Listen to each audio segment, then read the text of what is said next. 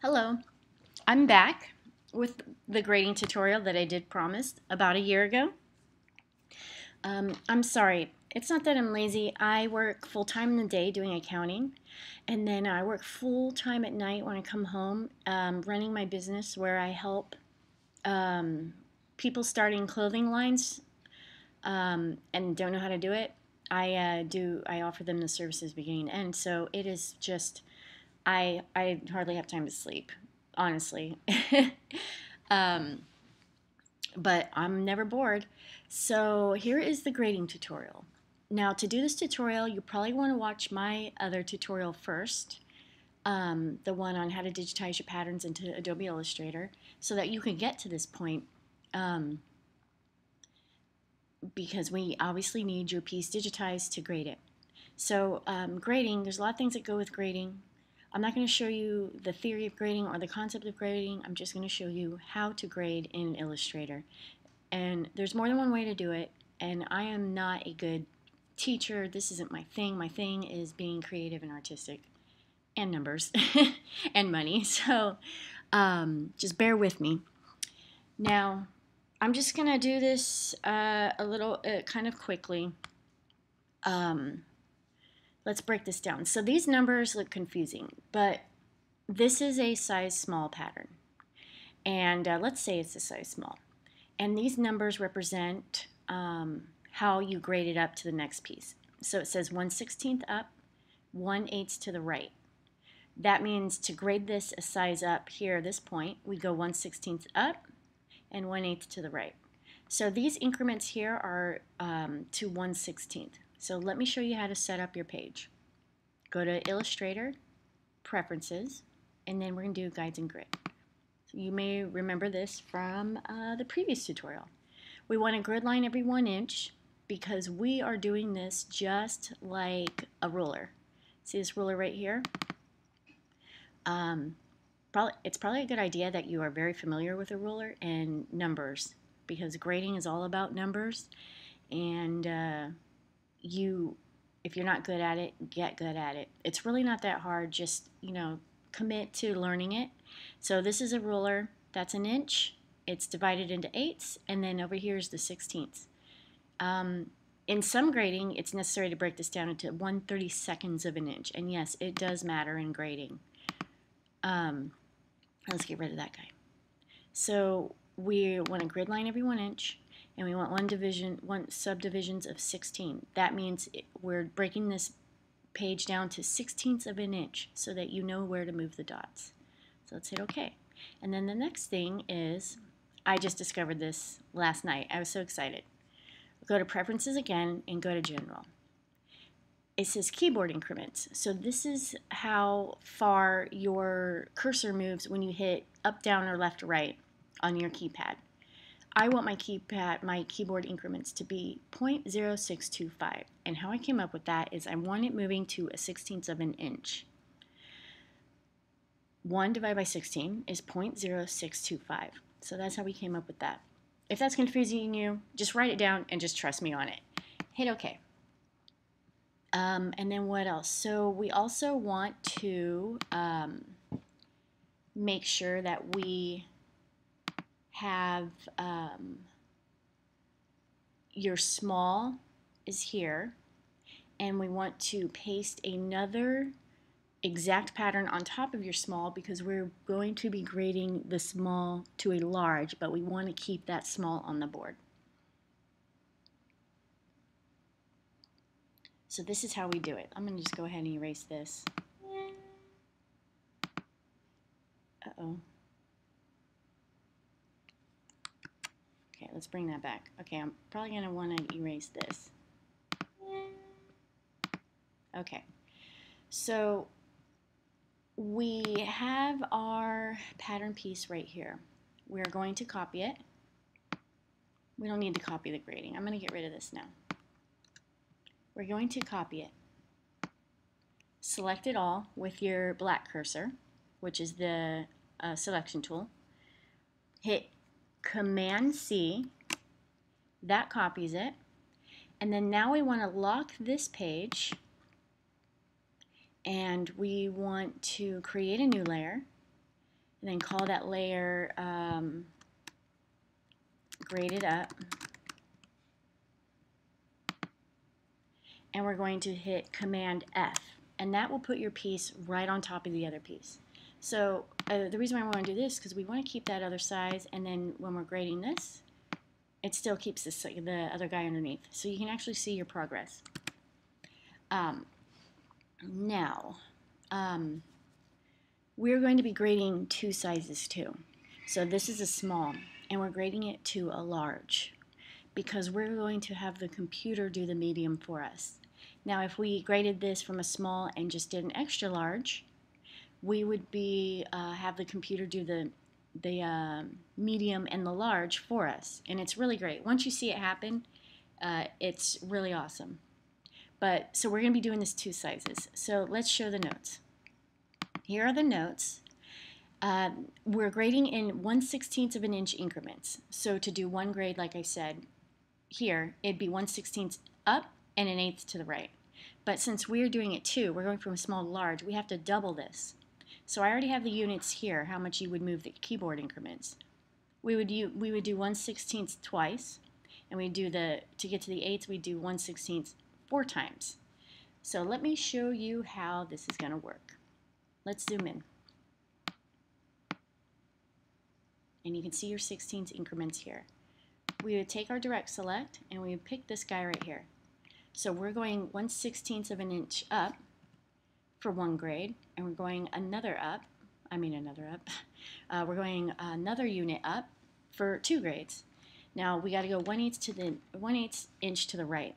So that would be 4 units because 1/16 goes into 1/8 4 times, and we're doing 2 sizes.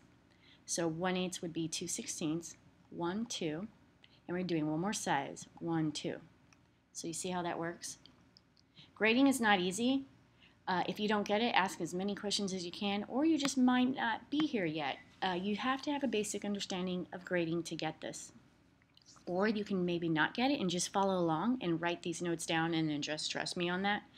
So now we're at this corner. 1/8 up and 1/8 to the right would be 1 grade, but we're doing 2 grades. So we're going to do 4 units. 1, 2, 3, 4 up, 1, 2, 3, 4 to the right. Now the notch, we're grading the whole notch. So with your direct select, let's just cover that whole notch. We're doing 2 sizes. So we're going 1, 2, 3, 4 up, and then 1, 2, 3, 4 to the left. Now this corner, 1/8 of an inch to the left and 1/4 up. Copy him. So we're going 4 units to the left, 1, 2, 3, 4, and then we're doing 8 up. 1, 2, 3, 4, 5, 6, 7, 8. This is going quickly now. We're almost done. Now this one, he's going 8 up and 8 to the left. 1, 2, 3, 4, 5, 6, 7, 8, and then 8 to the left. 2, 3, 4, 5, 6, 7, 8. So down here is a little, I'm so sorry. I'm horrible at training videos, obviously. So this one, we are grading the whole dart here. So you're going to select this. You're going to hold shift, and you're going to select this, and then keep holding shift, and you're going to select this, because this guy gets graded together. And he's going 1/4 to the left and 1/8 up per grade.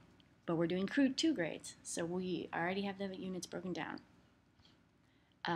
So we're going 8 to the left, 1, 2, 3, 4, 5, 6, 7, 8, and 4 up. 1, 2, 3, 4. And then, almost done, we got this and one more. This is only going 1/4 to the left per grade, so it's going to be doing 2/4, right? So we're going to go to the left 8. 1, 2, 3, 4, 5, 6, 7, 8. And then we have the dart point. Where are you? There we go. Here's the dart point. The dart point is going 1/8 up and 1/8 to the left per grade.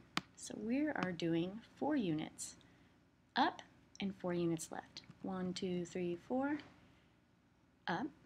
1, 2, 3, 4 to the left.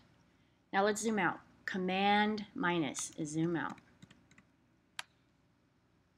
There we are. So we've got this graded, right? And you can see where your grading is. Grading is not uniform. You can't just take this piece and blow it up because each piece, as you see, grades differently because the body grows differently. People's bodies do not grow like in ratio. Some people's chests grow faster than they grow up. Some people's butts grow out faster than their waist grows. So those same principles apply over to grading. Now, let's get rid of these notes. We don't want to see them. Let's show you the magic part, I guess. So this is a little sloppy here, and this is really because of how I copied my first. So this was my first piece that I copied. This was a piece I did in school many, many years ago. So I copied that just for this example. And this you would obviously, you'd want to correct this because you don't want this kind of stuff in your grade. Let's see if I can get it. That's good enough. You would be doing it perfect, especially if you're doing it for a client, but this is just for an example. So we have our two pieces, right? So grab your selection tool. You're going to grab that guy, hit shift, and grab this guy. So now we are going to do the funnest part of this whole thing. Grab this guy right here, the blend tool, or you can just hit W on your board. So I hit W and go to any point. I believe it's any point, but we'll just do this one for now. Click it, and then click this. And then there's your medium. Yeah, I know, it's awesome.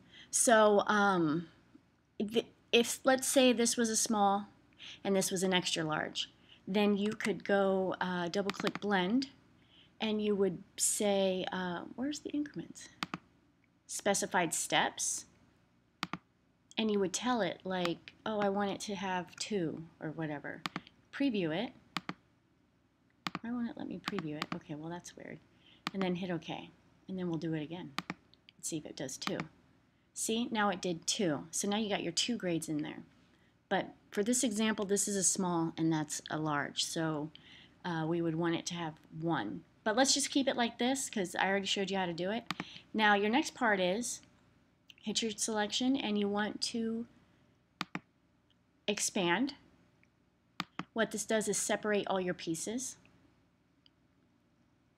Hit OK. And then you want to ungroup. So go to Object and Ungroup, or the up I think is Shift Command G. And then take your pieces, and there they are. Now if you're going to print this, which yes, we are going to do a printing tutorial once I perfect it myself, you got all your grades. And you of course are going to want to label them. And then you're going to want to arrange them on your sheet so that you could print them all. Let's separate these here. I can hardly see. So you can change the color of your grid too. You can see that's a little confusing, right? You can go to Preferences, I think it's Guides and Grid, and you can change the color by double clicking here. And let's see. Maybe we can do like, what would be, I don't even know, blue, purple. Let's just maybe do purple. Let's see how that works out. Oh, that's horrible.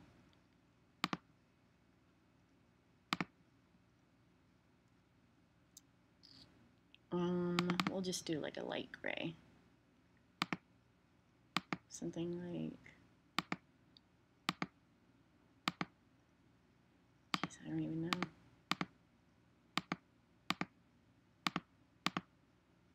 How about that? Okay, we'll just do like a light gray. So you got your 4 pieces, and of course you would go in and label them. You know, like your style, blah, blah, blah, blah. Bodice, block, front, cut to self, whatever it is. The date, it's June 6, 2015. And then your business or the client's business or name. And then you would do that to all 4 pieces. Oh, and then also you would do the size. Like, I forgot what size this was. Let's say it's like the medium. And then there you go. It's graded. So I just did this really quick. Like I said before, let me know if there's something I missed. Maybe I can redo it and make sure everything's in. But I just did this the quick way. Let's see. We can turn off our grade lines too.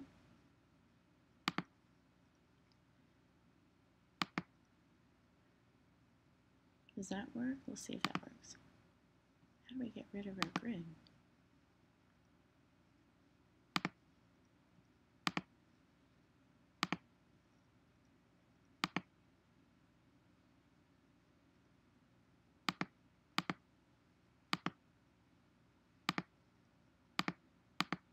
Oh, they have dots. Well, that would be great. Look at that. So here's your pieces, and we're good to go. Next, I'll show you how to get these printed. Also, you'd obviously want all your pieces put in the system and graded, and then before you can even print, you have to walk all your pattern pieces, of course. So I can show you how to walk your pattern pieces, and that's it for now. If you have any questions, let me know. Sorry for it being kind of crude, and if it's confusing, let me know. I'll clarify anything I can. Thanks.